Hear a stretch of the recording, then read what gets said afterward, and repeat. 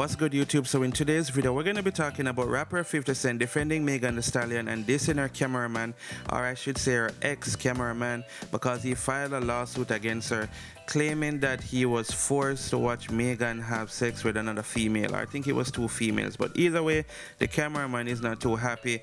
I guess he's having like emotional distress and all that shit from watching Megan and another female allegedly get it on, right?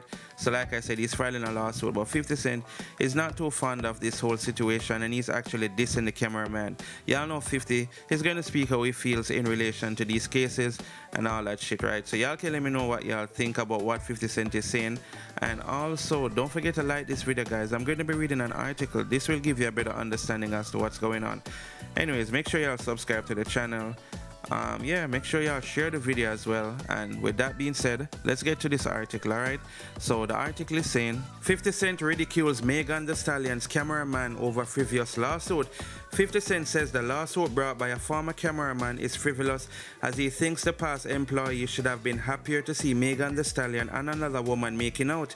On Tuesday, NBC reported that the Savage rapper was being sued by her former cameraman for harassment, creating a hostile environment, and eventually firing him after she allegedly forced him to watch her having sex with another woman in 2022. Documents quoted by the blast saying that the cameraman Emilio Garcia worked as a cameraman for the rapper starting in 2018 as a part-time contractor before working with her full-time. He left her employment in 2023, citing the main reason being the way Megan treated him after he witnessed the incident with another woman in Spain. Garcia says he has worked on a tour with Megan in June 2022 in Ibiza, Spain. He had accompanied Megan on a night out, and while in the SUV with 3 other women, he witnessed the incident. Suddenly, Stallion and 1 other woman started having whoopee right beside me, the lawsuit says, adding he couldn't get out of the car as it was both moving and he was in the middle of nowhere in a foreign country. He claims the incident left him embarrassed, mortified, and offended throughout the ordeal.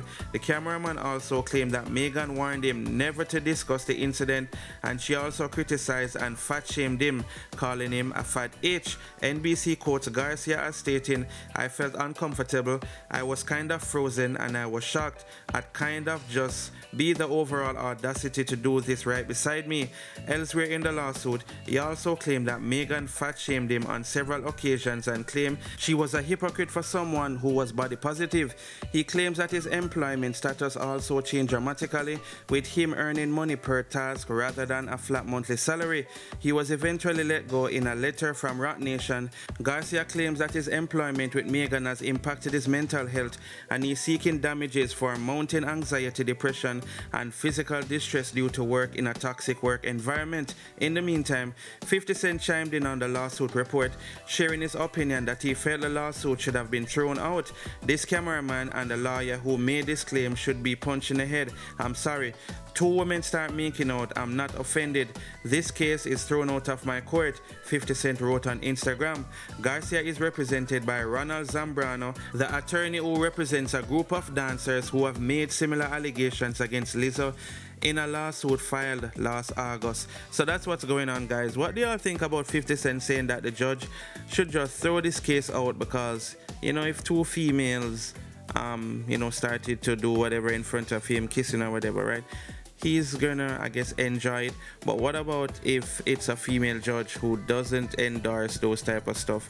You know, I mean, not everyone likes those type of things, you get me? Yeah, but what do y'all think? Do y'all even think that this story is real? And what do y'all think about this guy filing such a lawsuit? You know, obviously a lot of men would like to see stuff like that, but there's also persons who, you know, obviously don't want to see stuff like that. So, you know, it is what it is, guys. But let me know what y'all think about this in the comment section, and thanks for watching the video. Don't forget to like, share, and subscribe, and I will see you all in the next video. Stay safe. Peace.